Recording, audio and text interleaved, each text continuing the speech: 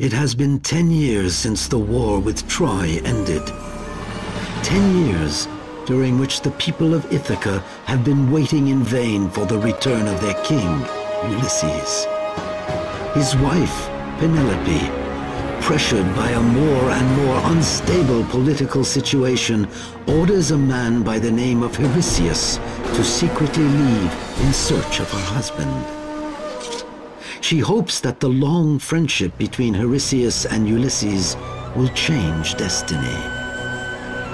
Eurysseus, banished from his native island for a murder which was really an accident, hopes to earn the forgiveness of his people and put an end to years of wandering.